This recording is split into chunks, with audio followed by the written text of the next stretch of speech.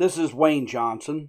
Welcome to part 2 of our lecture on African swine fever as delivered in the Philippines in February 2020.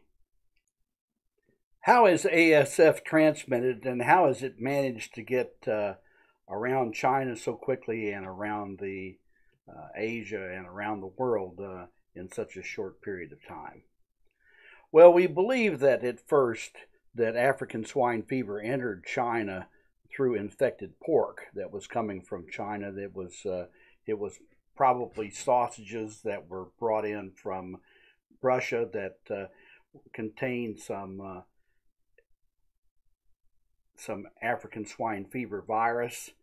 This African swine fever virus was fed to pigs through the garbage feeding, that somehow this meat ended up into some pigs, and then as those pigs became infected, they were sent to other farms. Some of them were sent to the slaughterhouses.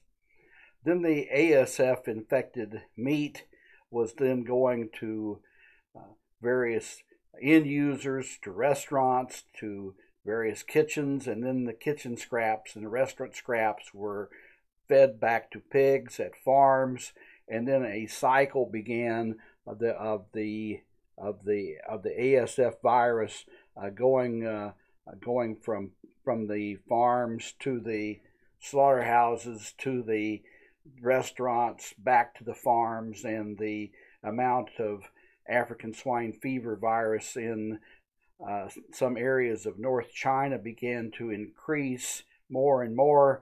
Then finally, the trucks that were carrying pigs from the to the slaughterhouse and from the slaughterhouse began to carry the disease, and it was the trucks that began to spread the virus everywhere that it went.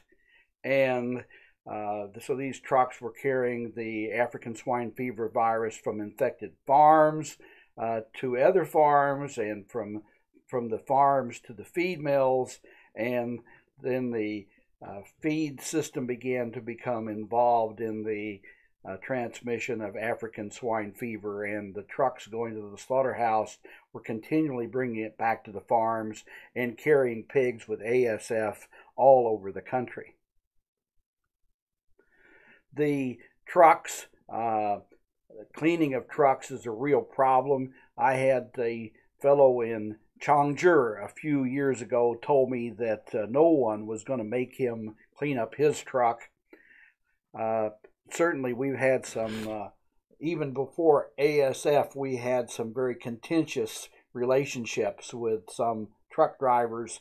They just refuse to clean their trucks. Nobody pays them to do it, and the farmers are reluctant to put pressure on the truck drivers because they want to sell their pigs, and the trucks are provided by the guys who are buying the pigs, and if nobody will come to the farm and pick up the pigs, then the farm would be in some trouble, and nobody has had the fortitude to make these people clean up their trucks. Some of them are maintained in very bad shape. The ASF virus is on the highway. The trucks are open, and the manure and feces and blood from the trucks, the excretions of pigs, is on the highway. And sometimes the pigs themselves are on the highway, and it is a real problem. It's hard work cleaning up a truck. There's no doubt about it. It's not fun, and it is a lot of hard work involved cleaning up the truck. Doing a good job is not easy either. On the right here, you see a part of an aluminum truck that was supposed to be clean, but if you look at it very carefully, it's not clean at all. Actually, this truck is really quite dirty, and there's would be quite enough African swine fever virus on a truck like this to cause some problems. Here is a boot that obviously it's been cleaned. Somebody has tried to clean this boot, but it is really very, very dirty. And it's one of the problems is if you cannot really get boots very clean. It's really hard work to clean boots, and so the dirty boots and the clean boots should be kept separate. And if you're really worried about the cleanliness of boots, the cleanliness of shoes, you make people change their footwear and leave their dirty shoes outside the farm, that the dirty shoes stay on the dirty side, and people put on clean shoes when after they go to the clean side in their bare feet. This is a picture from the north of China, illustrating the problem that they have there in cold weather. Everybody knows that it gets cold in North China, and it's not unusual at all for it to be cold there in the wintertime. In fact, it's very, very cold, and there needs to be some provision for the cleaning of trucks in the wintertime. We've had a lot of trouble with this because diseases like PED, porcine epidemic diarrhea, and classical swine fever, PRRS, have all been carried to farms by these dirty trucks, and we were having a lot of trouble with these before ASF came along, and now we're dealing with an ASF problem, and not only do the pigs get sick, but they die in very large numbers, and we've really had to make some changes in the way we consider the sanitation of trucks. You need some kind of a facility with hot water so you can get these trucks clean. The first step in cleaning a truck is first of all to remove the dirty material, to get the feces and the anything else that's left over in the truck, to get it out and get the big pieces out. And then the next step is to hose the truck down and get the big particles of stuff off. The stuff that can be removed by spraying with water is taken away. And then the next step is to put some kind of detergent. You need some kind of soap, some kind of detergent that will remove the material from its contact with the truck, that it's adhered to the truck. You need some kind of detergent that's going to release the virus and the feces and the urine and the other material, saliva and blood and other things that are on the truck, some strong detergent. Then the fourth step is to clean the truck, to wash away the everything very, very thoroughly. And then after the truck has been inspected, after inspection, then to disinfect the truck. And you cannot disinfect anything that's dirty. We have to have a clean surface, and there needs to be some inspection. Then after it's been disinfected, is allowed to dry. And then the inside of the cab of the truck needs to be cleaned as well. And these are the steps involved in properly cleaning a truck. There are a number of inputs that come into the farm. Pigs come into the farm. They're food for humans, people, feedstuffs, and some other fomites, some of the tools and whatnot that are used in pig farms. But it's trucks that are the big problem. And most of the time, whenever a farm has been infected, it has not been because of people. It has not been because of food. It's either because of some infected feed, or some infected trucks, or some pigs that were sick were brought into the farm and presented the disease in that way. People, everybody wants to worry about the people. It's very, very difficult to control people. It's actually people are willing to control other people very, very much. They love to do it. They love to build walls. They love to exclude people. It gives people a real feeling of power. but people can be a concern. I prefer that the people don't live inside the farm, that only the essential personnel remain on the farm, that the non-essential personnel reside outside the farm, and they shouldn't be allowed any contact with pigs if they're working for a pig farm. They shouldn't have pigs at home, but lunch could be provided for the people working inside the farm. The food can be cooked outside the farm. Maybe have somebody bring the food to the farm. Then that reduces the levels of complexity. The bookkeeping and other administration could be done off-site. That doesn't have to be done on the farm. That could be done someplace else and reduce the number of people that you have to have. And you need guards on the site 24/7, 365 to prevent theft and mishaps and trespass. There has been a lot of deliberate infection of farms, some sabotage with certainly with drones, even in some parts of China. People have used drones to carry infected material inside the farms. This sort of thing has been going on for a long period of time. It's not new to ASF. It's been going on for years, but certainly ASF has brought it out.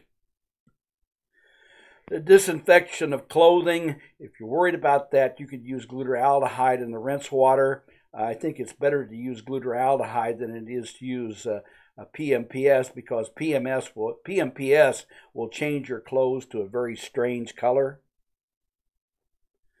Showering in residences, no personal items inside the farm. And by inside the farm, I'm talking about the area where the pigs are at. No cell phones, no clothing, no personal clothing, nothing. No personal items inside the farm where the pigs are at.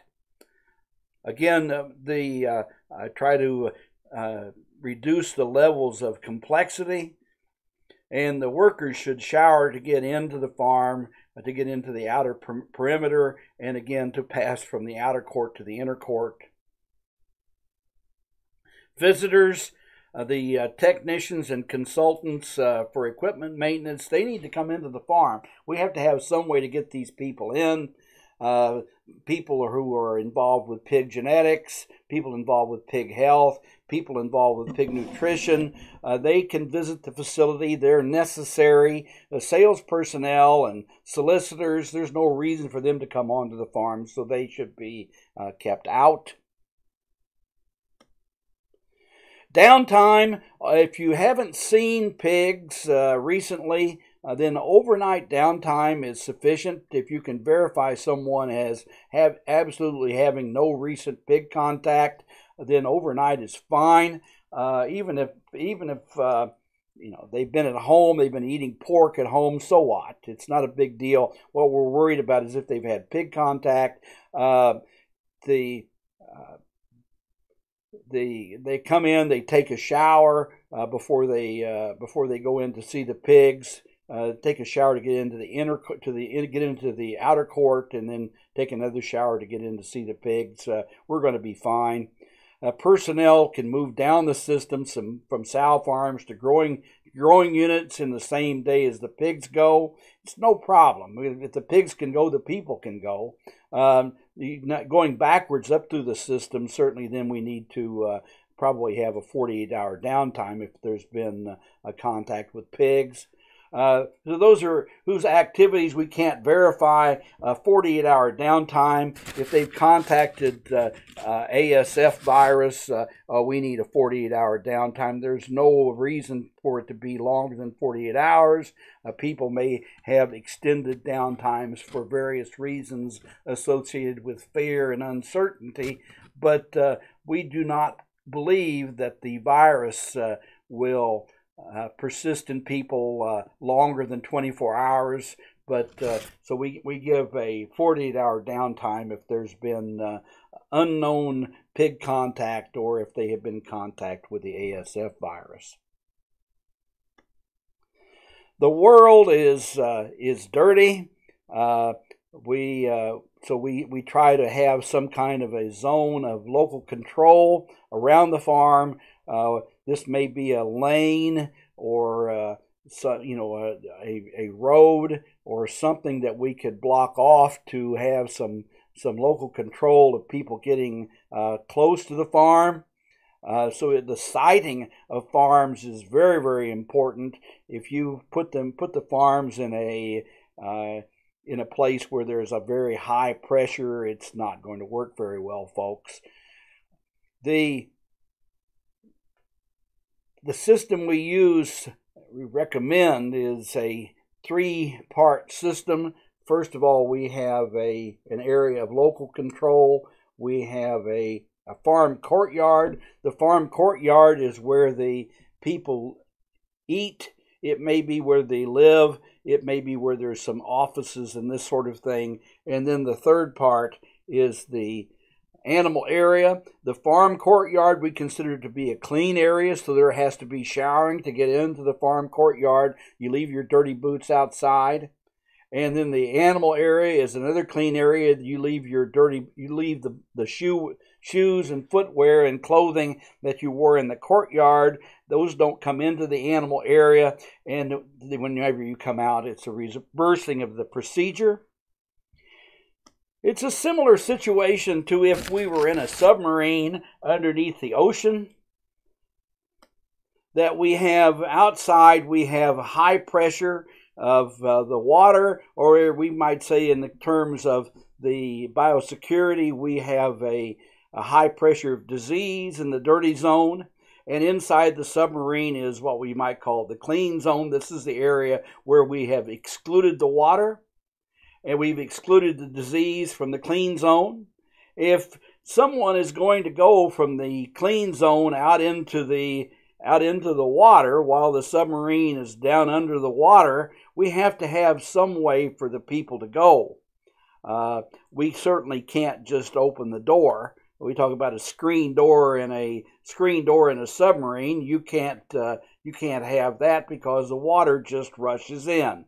You have to have some method for people to get from the dry side to the wet side, and from the wet side back into the dry side. And this is in submarines where they're shooting torpedoes. They have a very complex mechanism that where they pump the torpedo bay out. They pump it dry, and then they put in a torpedo. And then they close the doors. They let the water come back inside, and then they open the outside door and fire the torpedo out into the water. And then they close everything up and pump the water out and start over again. It's the same thing with biosecurity. We have a 3-compartment exchange system. We have a clean side. This could be like the dry side in a submarine. We have a transition. This is the lockup room, the locking cell, and we have the dirty area. This could be the wet side. And so to get people from the dry side of the submarine, they go into the portico of the cell. And then they go into the cell door is opened up, the cell is closed, and they let water into the cell, and then they open the outside door, and you can go out into the water. Whenever you come back, you come into the dirty side. They open the door to the transition cell. You walk in there, they close the door, the water is pumped out, and you walk back into the dry side. It's a transitional system. It is the same way if we're marketing pigs, we have some kind of a transition area where the pigs are taken before they're taken out into the dirty world. And if people are coming into the farm, the world is dirty. The transition area typically is a shower. And then After they go through the shower, they can come into the clean zone. They leave all their dirty clothes behind before they go into the shower, and then after they come out, then they go into the clean side, and they're ready to go into to see the pigs or go into the farm courtyard. Putting it all together, we have a 5-compartment exchange system for people entering the farm. They come from the dirty side, they go through a shower, they get into the farm courtyard. Again, the courtyard is where all the offices and the eating area is. If there are a situation where people are living on the farm, then that would be in the farm courtyard. And then they would shower to get into the clean area, which is where the pigs are. We actually consider it to be a 6-compartment system. That we have the outside, the control area on the outside of the farm. If people are going to be coming into the farm, we have to ask the question if they're going to come in and why they're coming in. If we have a reason for them to come into the farm, then we can open the door and let them come in, let them leave their dirty shoes and dirty clothes on the dirty side, shower in to the farm courtyard. In the farm courtyard, you may have them to stay there for some period of time, and maybe overnight, and then after that, they shower and go into the clean side of the farm. For marketing pigs, we have the same concept, that we are going to be taking pigs through the farm, through some kind of a transit station, and then after the pigs have been left at the transit station, they could be picked up and taken out and back out into the world, which is dirty.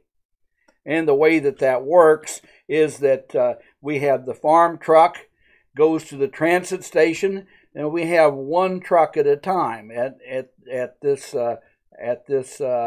one truck at a time at this transfer station. We don't have the outside truck and the farm truck at this place at the same time. We have only one truck at a time here. We don't have 2 trucks there at the same time. That is a recipe for disaster. So we need to have a transit station that is large enough to hold all of the pigs that are going to be shipped out, and the farm truck goes there, fills the transit station up. The farm truck is clean, goes back to the farm. The outside truck, after the farm truck is gone, the outside truck can come. Of course, this truck needs to be clean and inspected also. The outside truck, it has to be clean, but it's not going to be a truck that is coming from the inside of the farm. And the outside truck then is filled up with the pigs while the farm truck is gone.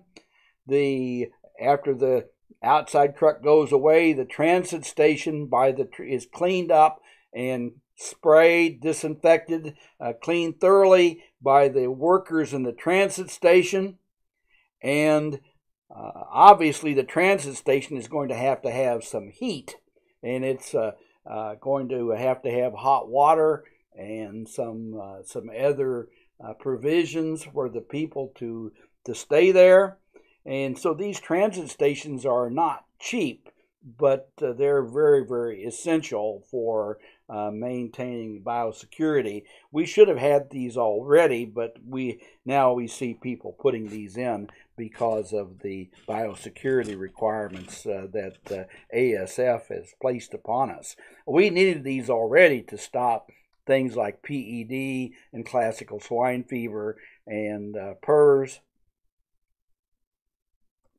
Some farms are just not big enough to have a transit system, so to have a transit station. So they can do what we call a transit truck, and so the transit truck picks up the pigs from the farm. It goes and meets the dirty truck, and then after that, it directly goes to a truck wash. Then it is dried, and maybe even it's tested to be by PCR. in some situations, that certainly is a good idea. And then after it is known to be clean, then it can go back to the farm and the cycle can start over again. The dirty truck doesn't come anywhere near the farm.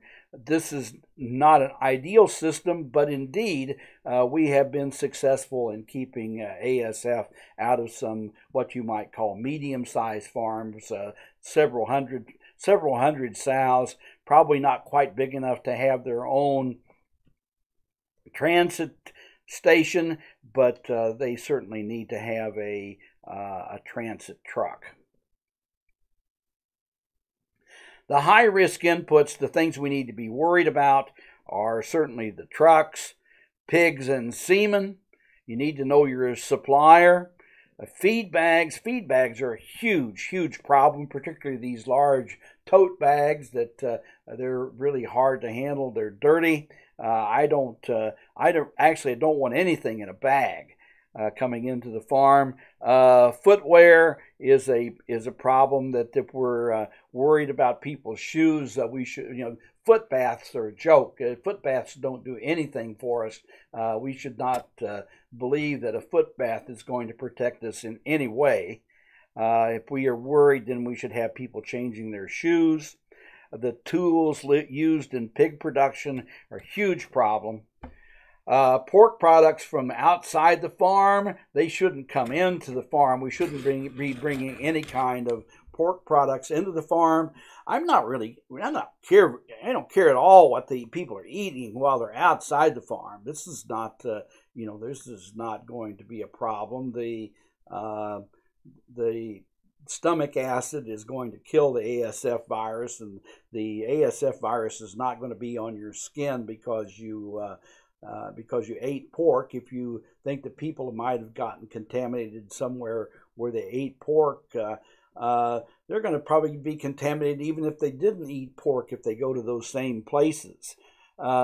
It doesn't make any sense to worry about pork products. Some people say that it creates an attitude. To me, it demonstrates to your people that you haven't thought things out very well. But however that be, we don't bring any pork products into the farm.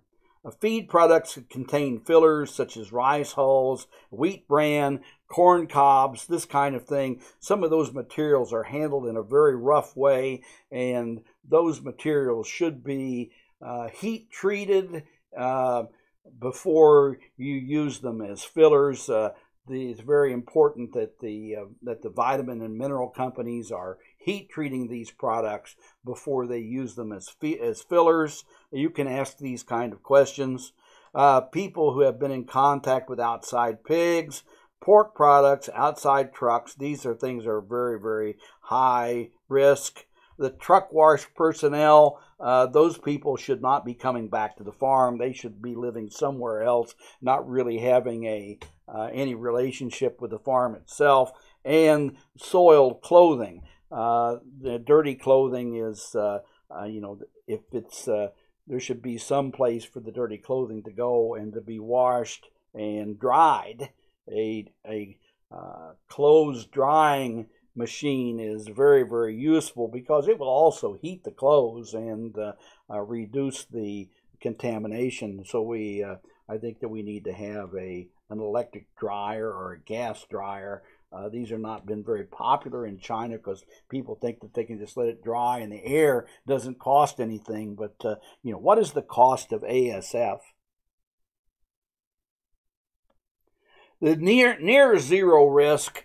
I'd say that there is no such thing as zero risk. People who say that they're going to insist on zero risk, they don't understand the situation. They don't understand the world. There is no such thing as zero risk, but the risk can be low enough that we don't have to worry about it. Let's worry about the high risk things. The zero risk things are very unlikely to occur. It's the high risk things that are going to be taking you out of business. The common things happen commonly.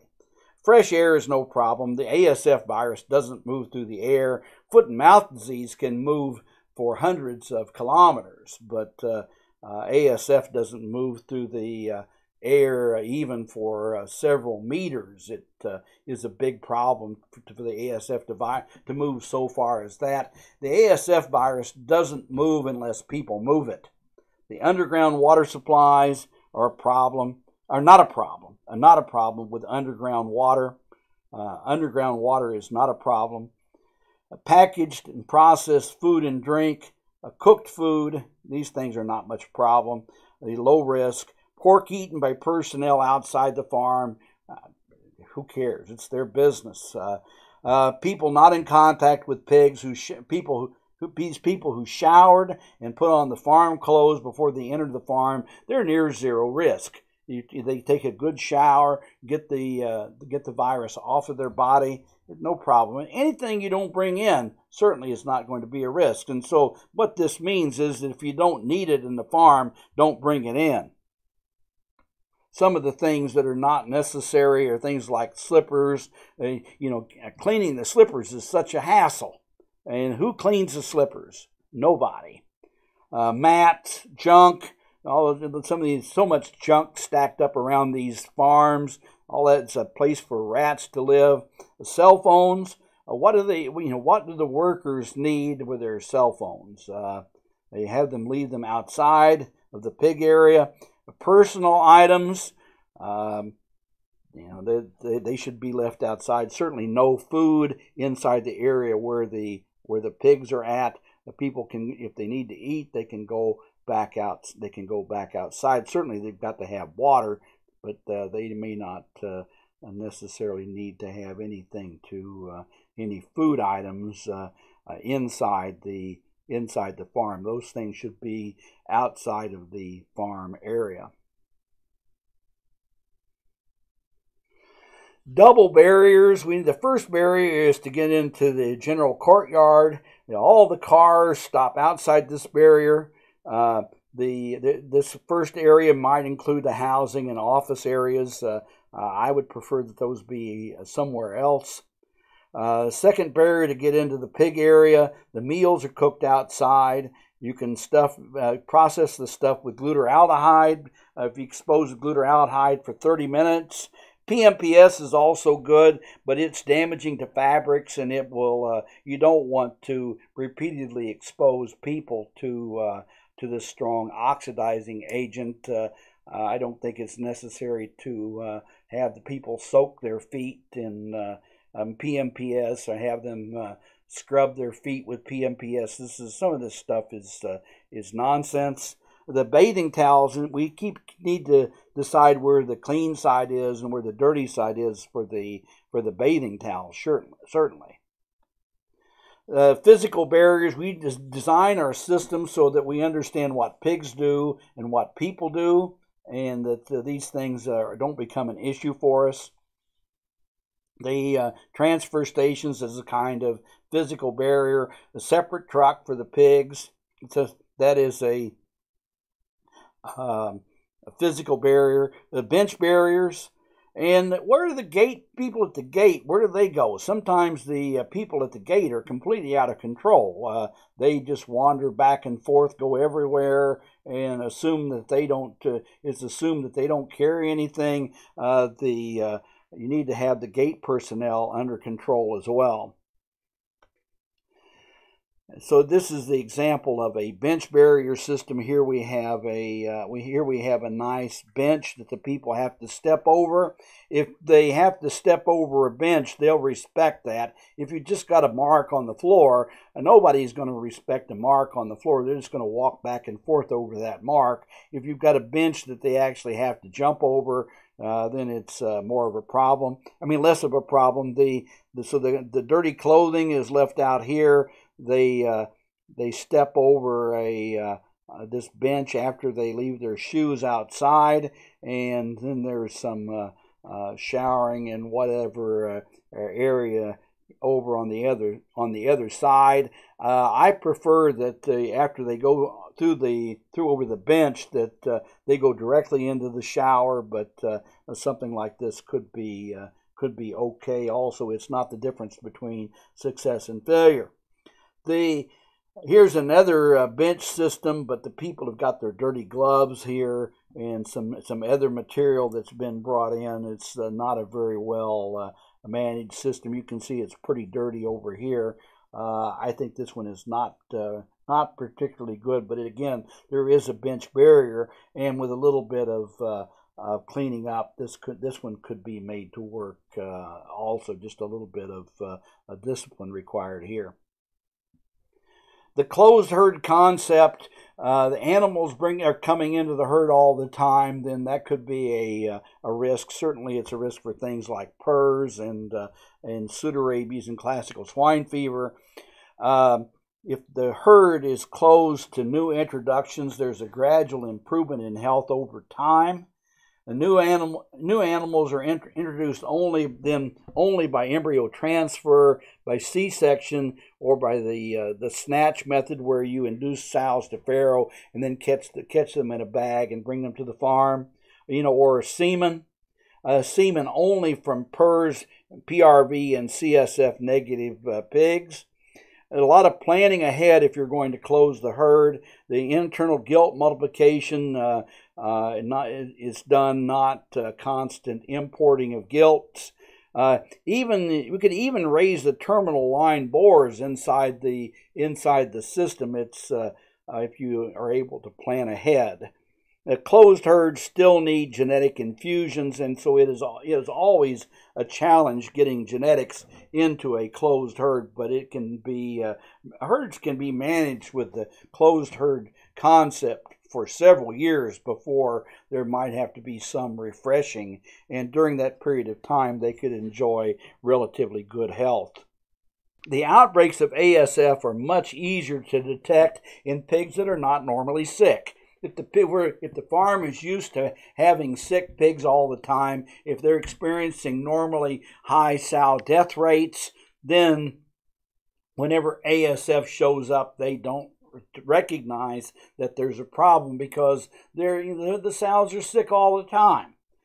So we need to strive toward a high health pig production system and good biosecurity. It's if ASF should happen to intrude itself into the farm, that we would pick it up very quickly. And indeed, it is possible to catch ASF in the early stages of the disease and remove by testing and removal. You could remove a few animals. You could remove a whole building, or maybe the buildings beside of it, and not lose the whole entire farm. Eliminating pseudorabies, PRRS, and CSF, it's certainly possible, and it's definitely economic desirable.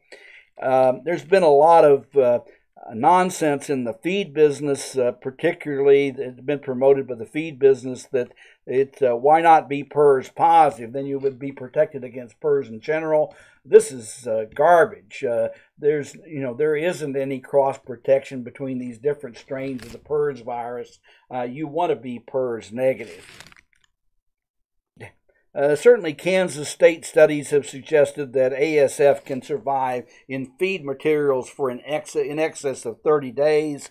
In some kinds of heavily contaminated materials, high protein items, things that have a lot of fiber structure to them, like corn cobs, these things could be carrying ASF for long periods of time.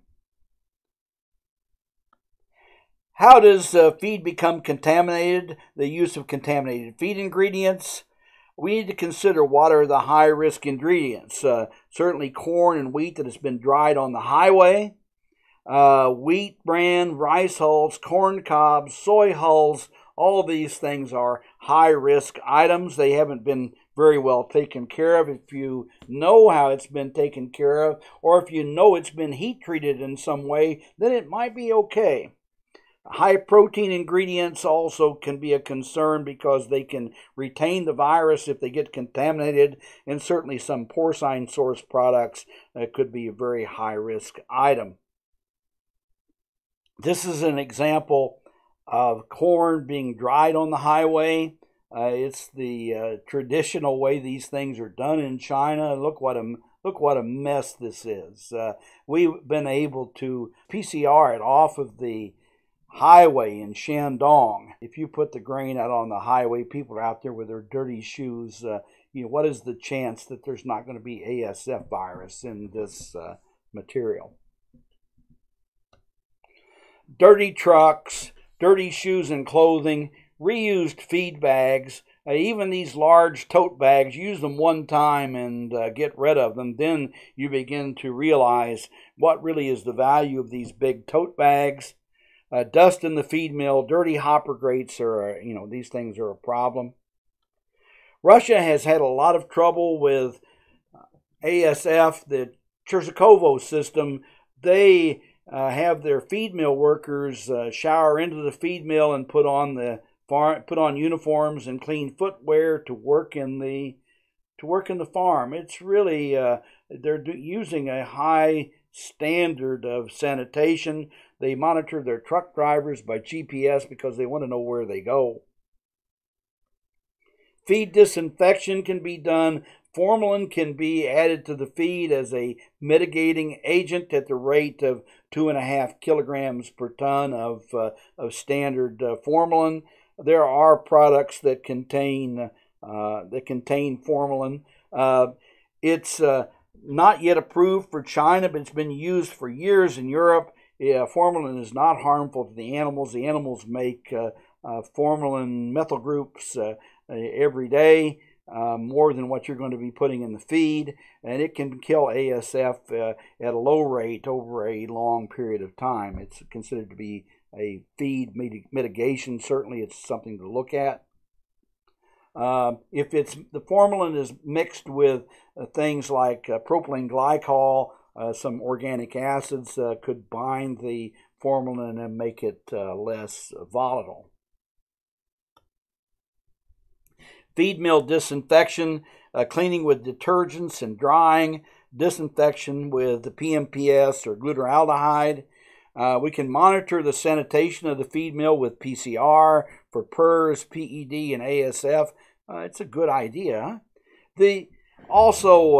We can monitor for the Enterobacteriaceae. The fecal bacteria can be cultured on macaque agar. We could get a count of the coliforms and of the total bacteria and get some idea whether or not there's a good job of cleaning. Certainly if there are fecal bacteria present in the feed mill, we've got something to be concerned about.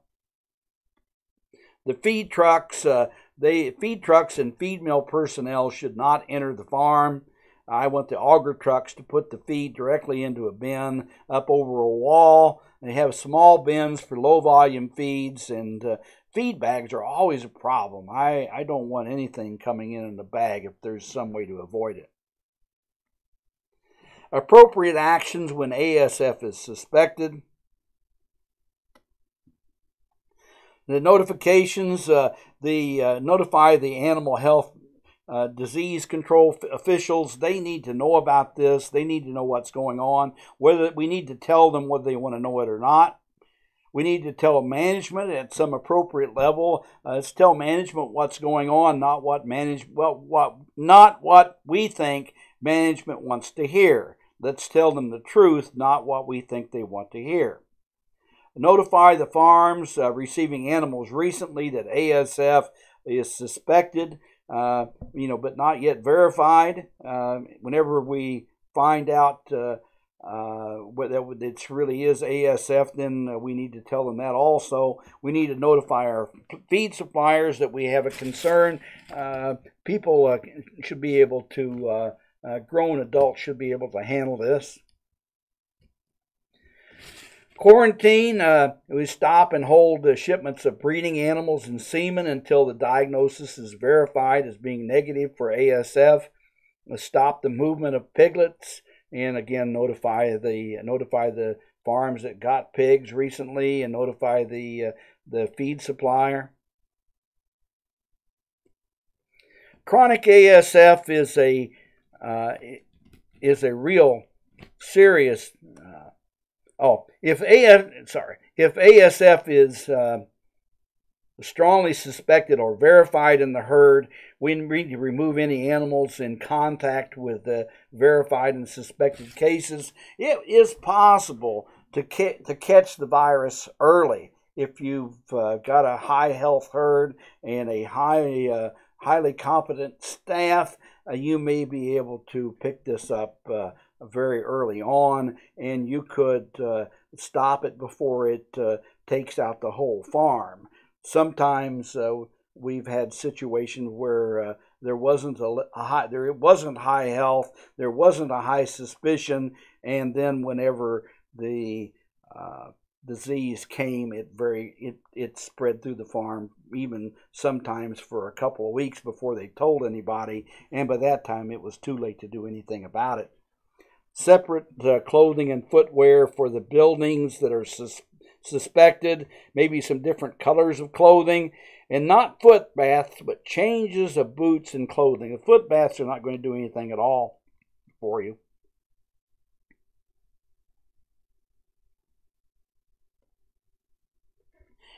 Chronic ASF is a real concern and is expected to be the ultimate sequel to vaccination.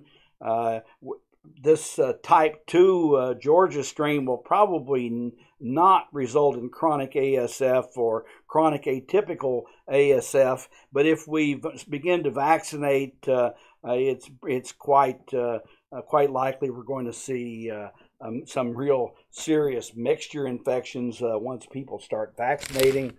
I think an insistence on a no vaccine policy may be the only way to keep ASF from becoming a real problem as a chronic disease. China has been vaccinating for classical swine fever for 65 years, but before ASF broke out, CSF, classical swine fever, was the most serious problem that we had in China. Of course, ASF has taken its place. It's taken its place in as much as it's much more serious. But we still see pigs with ASF and CSF. Sometimes they have both diseases at the same time. Of course, it's not very good. The output of pig farms, we need to consider what pig farms produce, and if the farm has ASF, where does this material go? Where do the dead pigs, the manure, the garbage, the refuse, and the junk, where do the people go? Where do the people go? Where do the pigs go?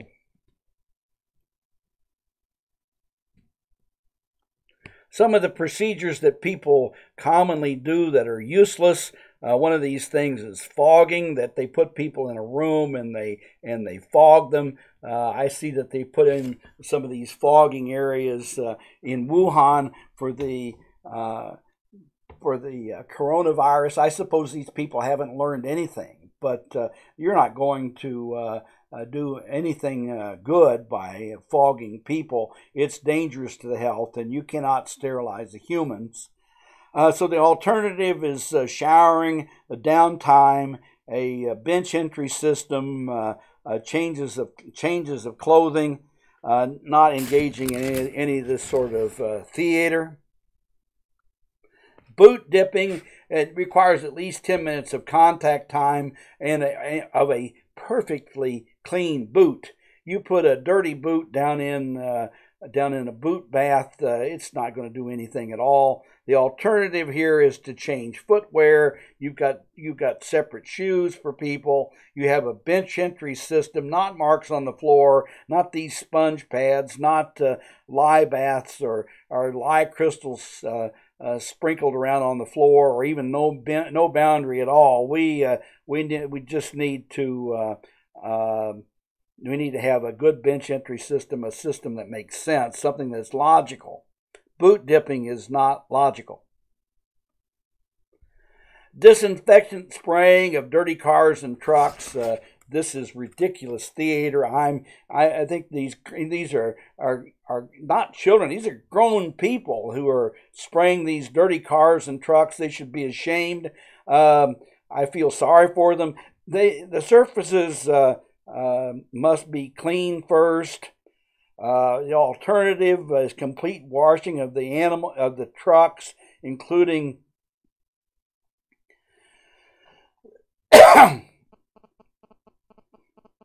The disinfection spraying of dirty cars and trucks is pure theater. These are grown adults that are out there in these hazmat suits spraying these dirty cars and trucks. I'm embarrassed for them that they engage in such mindless activity. It's not funny, but it certainly is comical. I feel sorry for them. But the surfaces have got to be clean first. It doesn't do anything to spray disinfectant on a dirty car or a dirty truck. The alternative here is to complete washing of these vehicles, including the undercarriage, some downtime for the trucks, and microbiological testing. Exclude all unnecessary vehicles and put feed over the wall into bins that the trucks don't come in. Feed trucks don't come inside the farm. Ozone doesn't do anything. The hospitals have abandoned the use of ozone. They don't kill these tough viruses. The use of ozone is just theater. We cannot make the kind of ozone that is required to kill the African swine fever virus. So the alternative, anything that's unnecessary in the farm, we keep it out, and we wipe down or dip the risky items with disinfectant. We get a positive disinfection. The use of dry formaldehyde gas. Formaldehyde can be effective if used on a warm and wet surface. That the gas itself is unlikely to penetrate dry bugs. So if the gas gets into redissolves into water, then it can act on the viruses. But if you're just putting it there dry, that's not the way that it's done. The alternative is to exclude all unnecessary stuff, wipe or dip risky items with disinfectant, or wet down the items to be disinfected. And that might be possible with some kinds of hard equipment, but certainly feed bags, you're not going to do that. So the feed bags are always a problem. Wheel dip baths, this is absolute nonsense. The contact time is short, truck is still dirty. So we need to give up on all kinds of disinfection theater, completely wash the truck and the undercarriage and the wheels, wash the top and the bottom of the truck, clean the cab, and then disinfect with some strong oxidant, and then go park the truck somewhere and let it dry. There needs to be some downtime.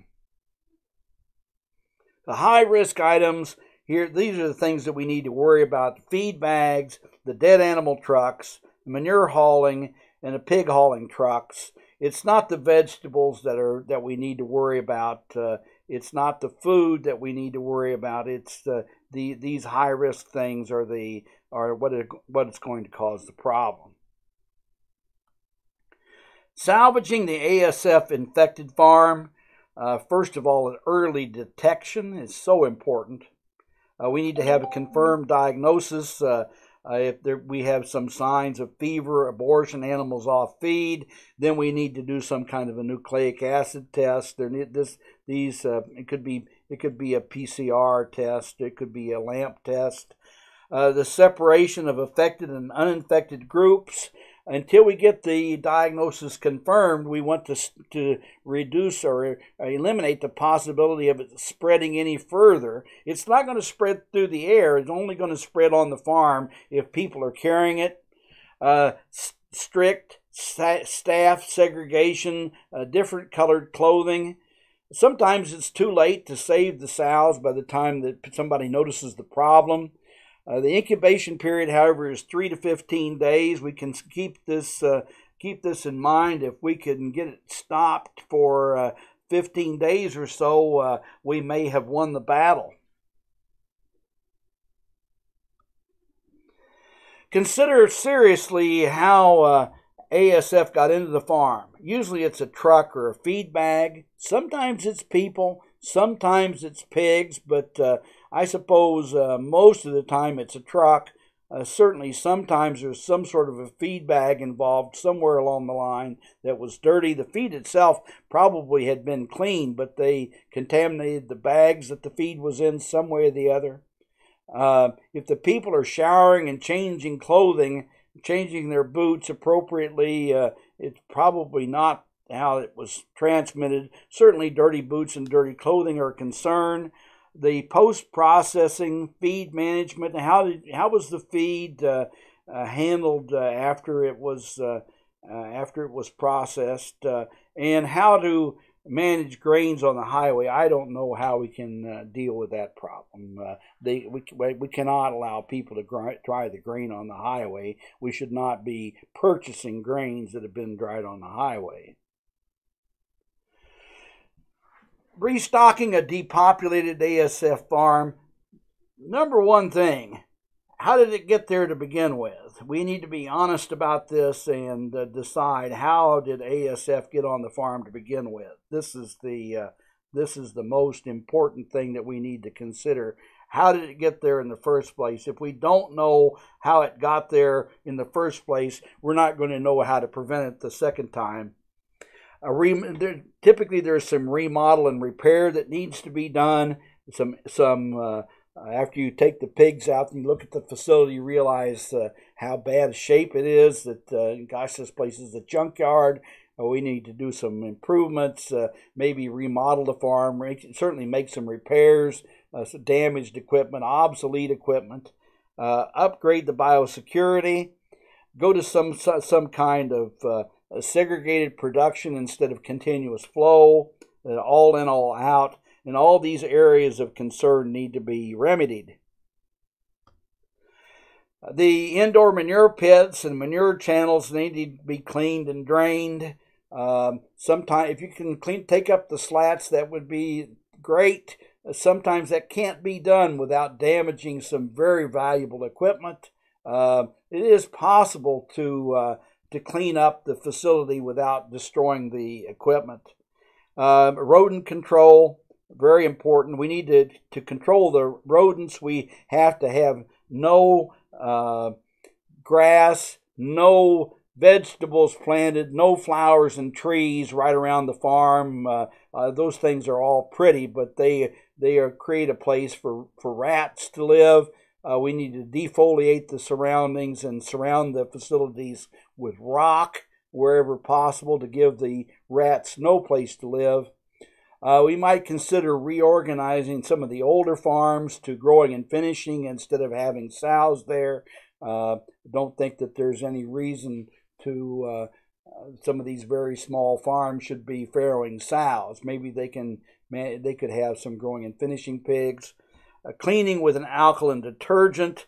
As we said before, that alkaline detergents can damage aluminum, and so if you're dealing with aluminum, you may have to use some kind of a phosphate product on aluminum rather than an alkaline agent. Special attention to the corners of the building, cleaning of the living quarters if the people are living inside the farm courtyard. I don't think that you need to make any special treatment of the books and the papers. Those things are not going to have much ASF virus on them, and if this virus is exposed to air, it is going to die. It won't live very long unless it's covered by blood or protein. Of course, if it's covered with blood and protein, it can live for several months. Certifying the depopulated ASF farm, enterobacteria test to make sure that this is just simply a test of basic cleaning. If we didn't get the cleaning done, then probably we're not ready. There's probably no use to do an ASF DNA test, no use to do an expensive PCR if you didn't get it clean. But it's certainly then a PCR or a lamp test can be used to test for the presence of the ASF virus. Certainly, if you find the virus, then we've got a problem. Downtime, whenever it's clean and dry, probably we're ready to go back with pigs. You've cleaned it, you've disinfected it, you've dried it. The USDA said that experiments they did way back in the 1970s with not the good disinfectants that we have now. Clean and disinfected, put the pigs back an hour later, everything was fine. We don't need to have these farms down for 6 months to satisfy somebody's notions of fear. You can put in sentinel pigs. We've done that at least 3 weeks with sentinel pigs. If the sentinel pigs die, then you've got a problem. The sentinel pigs are a good idea to make, if you feel it can certainly improve your confidence. And if the sentinel pigs survived, then you're probably okay. They usually will PCR. Of course, the first thing is whether or not they get sick. You can also PCR the sentinel pigs. You can do an antibody test to see if they became seropositive. They pass all those things were okay. And sometimes if you're really worried, you could, instead of putting sows there, which is a big investment, you could finish a group of growing and finishing pigs on the site 3 or 4 months, and if that goes by okay, then you might dare to put sows back. And I would avoid restarting farms where there was a problem with wild boars, or where you might be concerned about ticks. If you can't keep those things under control, probably the farm should just be closed. The manure pits, not a real concern. There's no real remedy that you're going to be able to do that makes any sense. Just put a fence around the manure pit and tell people not to go there. It's the way that we do things that causes us trouble. And what ASF has shown to the pig industry is that the methods are not particularly good. You can't do things in a wrong way and expect good results. We need to examine the system. The reason we've had so much trouble with ASF is there's been something very seriously wrong with the system. If we are not getting the results that we need to go back and examine the system very seriously and find out what's wrong. Thank you very much for your attention. My name is Wayne Johnson. My email address is EWJ